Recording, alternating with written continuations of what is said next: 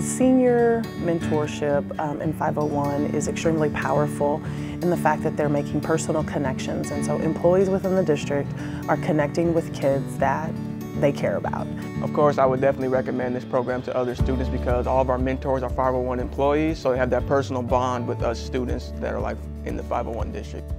The biggest takeaway I got from the mentor program is that there's somebody like out there that's willing to help me that I didn't like really talk to before. Like I never knew that I would be connected and have so much in common with somebody, and that's helped me. One benefit I had from the mentorship program is that my mentor, McDonald, he just made sure that I was on top of my grades and stayed on me about my physics grade because it was my lowest grade and made sure I kept it up and kept getting it up.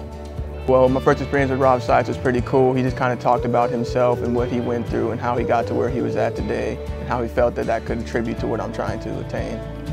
We actually have each other's phone numbers, and so once in a while we would text each other and see how we're doing. With the kickoff being very close to the Apply Kansas Day, they were able to stay and assist in making sure that students were, filling out college applications. And although many of our students really know how to do that, having someone right behind them as accountability and support and encouragement is really huge. I've never had a mentor, and I'd like to have one throughout college because it helped me with getting through it and keeping on track and stuff like that.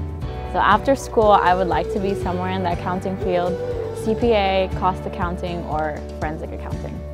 After high school, I want to go to K-State to do the business program and become an accountant.